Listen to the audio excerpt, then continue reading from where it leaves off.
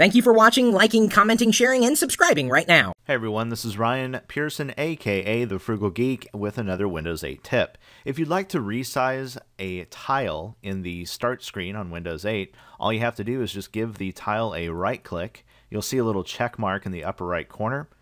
Then go down to the bottom here where it says smaller and make it smaller. You can do the same to make it larger, just right click it and hit larger.